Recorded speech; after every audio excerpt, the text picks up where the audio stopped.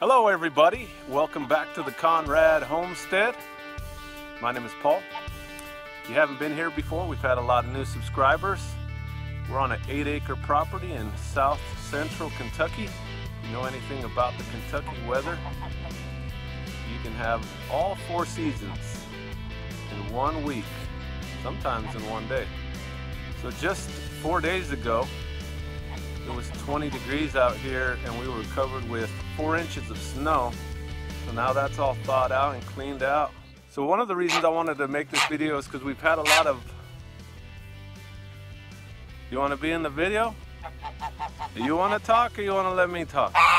Well, come on now. Give me a break here. Okay? Come on. Trying to make a video. Come on. Take it easy. Take it easy. Are you going to let me talk? Can I talk? Can I talk now? Can I talk?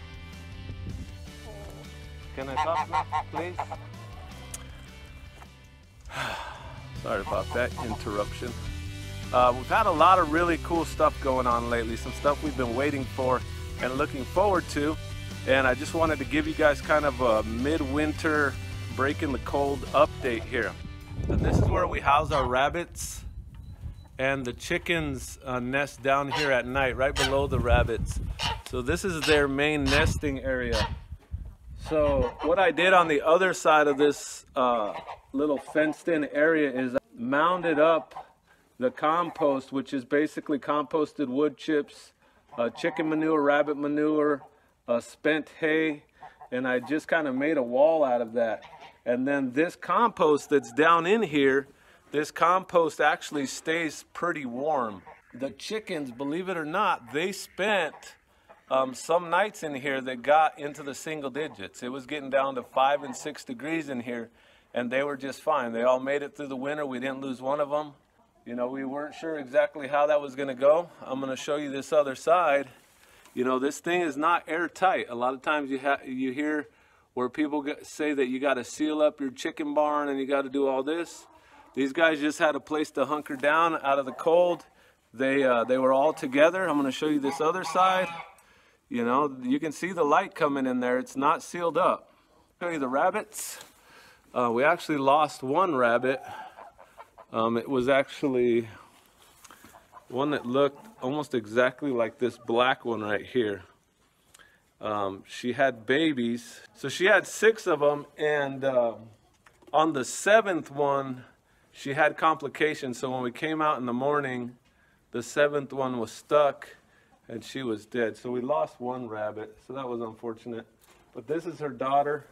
This white one that's in the back here, this is our new buck. So he's going to take over for Charlie. Here's Charlie right here. All the rest are does. So we have 1, 2, 3, 4, 5 more does. This is on the outside of that chicken area, and then you can see down at the bottom is where I mounted up that compost just to make a wall, a little barrier wall. See that down there? And then the chickens will knock it down, and so they're basically turning it, and then I pick it up and I throw it back up there. And I try and keep it in level with this piece of wood right here. That way there's about 3 feet of a wall to keep the wind from blowing through this area. So this is Victoria's rabbit right here, and this is the cage where the one that we lost was in. We only really use about 1/3 of this barn for livestock. This area is an area where the sheep can come into. So actually we just got 3 more sheep. They're kind of skittish now because they were raised out in a big pasture and they didn't have very much human contact. Actually, before I show you the sheep, I'm going to show you, kind of give you a little update on our chickens. Here's the chickens. I've been using the chickens to do like a compost mound, and they're managing that in this area. So we have about 25 Rhode Island Reds, about 12 Isa Browns, which is a mixture between a Rhode Island Red and White Leghorn, and they're supposed to be a really good egg-laying chicken. So we kept 4 of these meat birds so that we can see how they do. Now they have much thicker legs, and we're noticing that they're much better scratchers. They're much better at turning over the soil. Their legs are probably twice as thick. But yeah, that's what's going on with the birds. Let me show you the sheep. I'm just gonna flip you around. You can see the RV in the background over there. Down by the workshop, there's the house. So this is actually the highest point in our property, and I actually want to put a pond right in this area so that we can feed and irrigate almost everything that's downhill from here without having to use any pumps. So here's the new sheep. So I'm gonna kind of back over there. This is gonna be a trick. I'm walking downhill backwards, trying not to trip. So yeah, see, they're pretty skittish. So they kind of ran over into where these chickens are. So here they are. Normally they don't go into that chicken pen, but there's a good shot of them. Hey girls, look over here. No, don't go in there. They're kind of trapped over here. I'm just gonna reach around the corner. Hey girls. I don't know where to go. They're kind of trapped. There's the new girls. Where's the other one's face? Oh, there she is. Okay, so now I'm outside the sheep fence and or outside the chicken fence, and the sheep are coming out now that I've come out of that area. But this is one thing that's very momentous to us. Right behind me is this. What's so great about that? There's a kid sitting on a pile of wood chips. So we got our first delivery of wood chips. As you can see, it's warmed up quite a bit. The kids are out here running around on their bikes with this break in winter. It's 50 degrees out. So back when we were in Arizona, if you haven't been around the channel very long, we came to Kentucky from Arizona in November of 2019. So we've really only been here for 1 full year, and we're coming into our 2nd year. In Arizona, when it was 50 degrees out, everything stopped. Everyone slowed down. It was too cold to do much outside. And here, it is wonderful. They came and they dumped a load of pine, and then about 2 hours later, they came and they dumped another load, and then they dumped a 3rd load about 2 hours after that. So we're pretty excited about that. We were having to go down to a local mill and pick up wood chips, but these ones here, these are chipped really fine. They're a lot smaller. They should break down a lot faster. So this is awesome for us. The tree trimming company needs a place to dump the wood chips, and we can use the wood chips. So this works out perfectly. We've been wanting to get a connection like this for a long time. So this is awesome.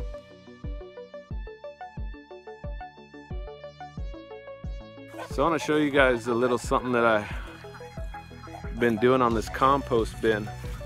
I think one of the first videos that we made was on this compost bin. So I'm figuring if I keep putting new material on the top, you know, gravity will settle it and all those nutrients are leaching down to the bottom. So this bottom stuff should be the most nutrient rich. So what I did is I removed the bottom board here, and I'm just kind of digging that out, and now I'm starting to add more stuff to it. I just added another layer of wood chips on top. So in here we put all kinds of stuff. We put kitchen scraps. I'll show you right here. You can see eggshells. So that calcium that's in the eggshells, that'll break down, and then that'll get put into the garden.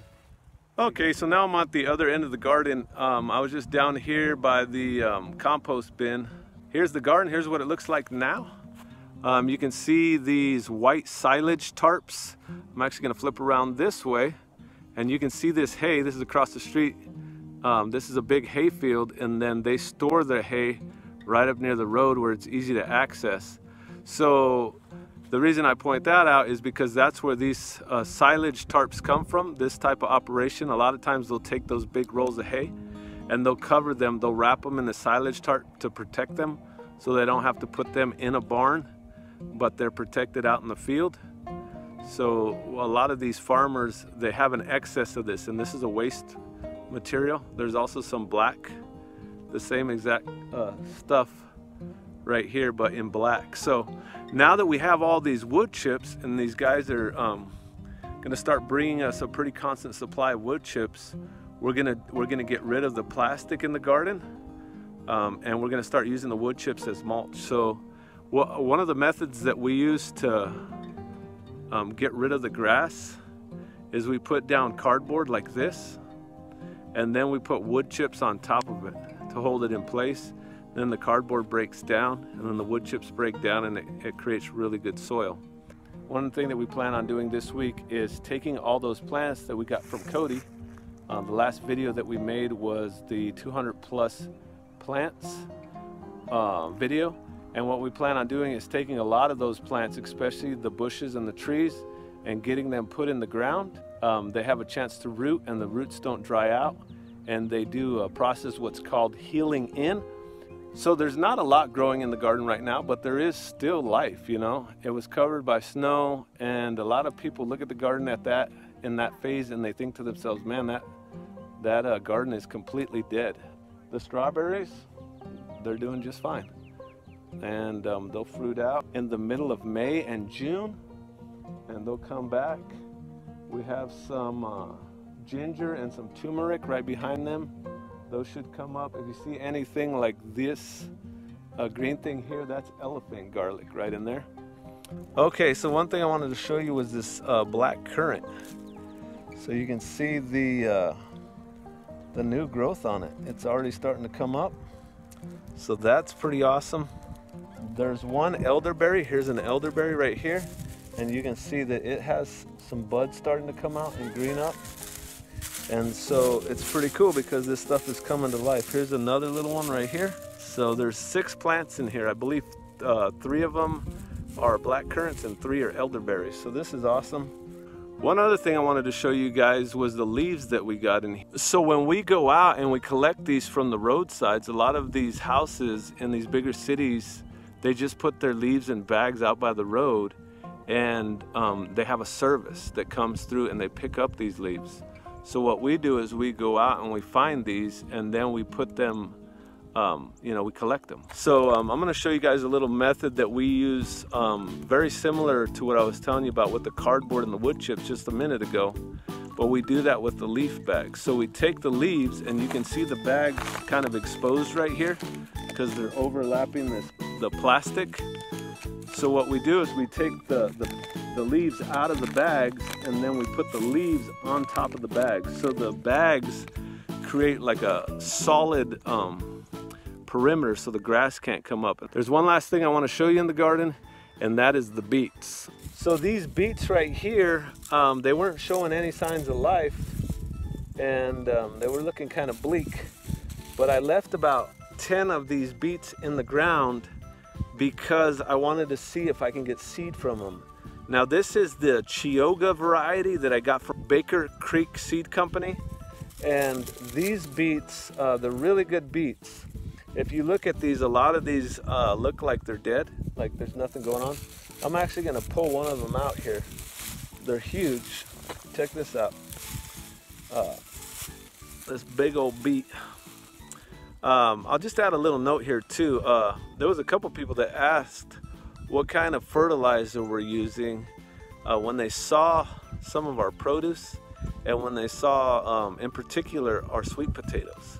So we do all organic gardening. We only bring in inputs that are basically biomass, plant material, and that becomes our fertilizer. Just like the different techniques that I've mentioned before in the video, or just earlier in the video, with the leaves and the wood chips and the cardboard and all that stuff. That's all we're using.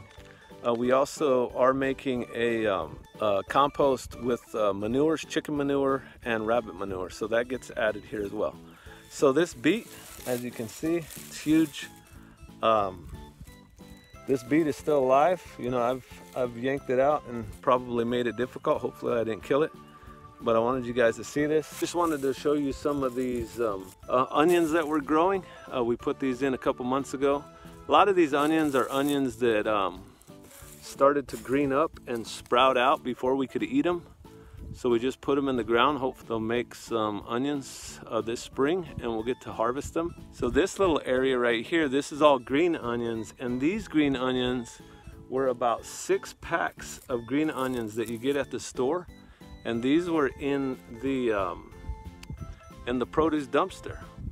So when we were out picking up the chicken feed, we got a bunch of these bundles. I think there was 6 of them, and we just planted them because we didn't want to eat them because we got them in the dumpster, and it was just kind of an experiment to see if they would grow. And these have been in the ground now for about 3 months, and they just keep growing right through the winter. They're doing great.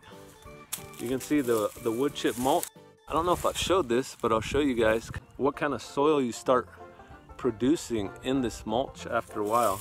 So you can see there's a layer of leaves on top. So you can already see that you got the black broken down leaves, and then you have this really like matted material, and these are where the wood chips have started to break down. And then if you keep going lower, you have more wood chips, and then this is the actual soil.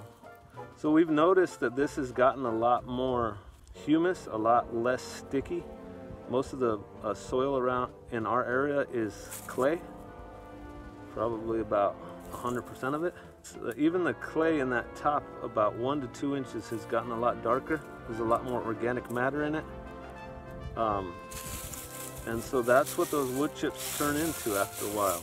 And another thing that we do or don't do is pull up the dead plants. So when the plants die in the fall, we just cover them. That's what nature does. Nature just keeps covering stuff up. It doesn't dig things up. It doesn't till. You know, sometimes you do have like stuff like pigs and stuff like that that will till, but nature just keeps adding and adding and adding, and that's where your soil fertility comes in. So we just keep adding organic matter to the soil. So just kind of to give you a panorama from the southwestern corner of our property. So there's the tobacco barn. Then you can see the garden downhill from that. And then if we go down to the backyard, if you hear me talk about the fence row, that is this line of trees that goes back through here. And that basically goes from the southwest corner of the property all the way up to the northeast corner. So along this fence row, a lot of these plants are unwanted plants. I'm gonna flip you around here and show you what this looked like. A lot of along the fence row was stuff like this. It was honeysuckle, and you can see honeysuckle is still green. So we don't actually hate honeysuckle. We're not trying to eradicate it. We're just trying to manage it so it doesn't take over. So this honeysuckle that's here, the sheep can use that. It's very good. I mean, it's the middle of winter now. You know that we just went through a really cold snowstorm and all that, and we still have green leaves. So anything that's like that, that's beneficial, that the sheep can eat, we're gonna keep around. So this is some of our best pasture right in this area. This is where we run the sheep through, and the sheep are currently down right over here. You can see the sheep shade right here. There's the pond. That is the upper pond. I am here inside with the sheep, and I have the little lamb over my left shoulder here. And this is the first lamb that we have had born here. So we weren't expecting lambs yet. We put the ram in with the sheep in December, so we shouldn't actually be getting any lambs. Let's see, where's she going? I keep an eye on her. We weren't expecting any lambs until May or June, but this one came early.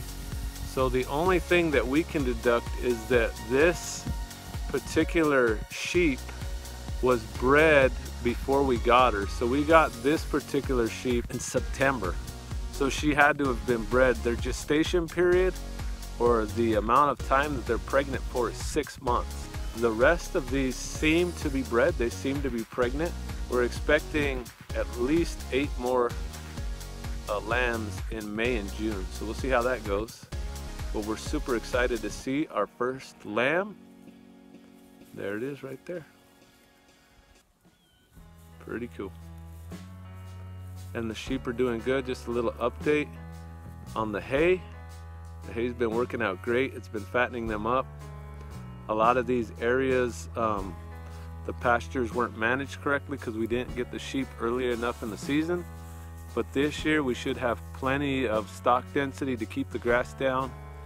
And the plan is to see if our property can support 20 sheep, or pretty close to 20 sheep. So we'll see how many lambs we get.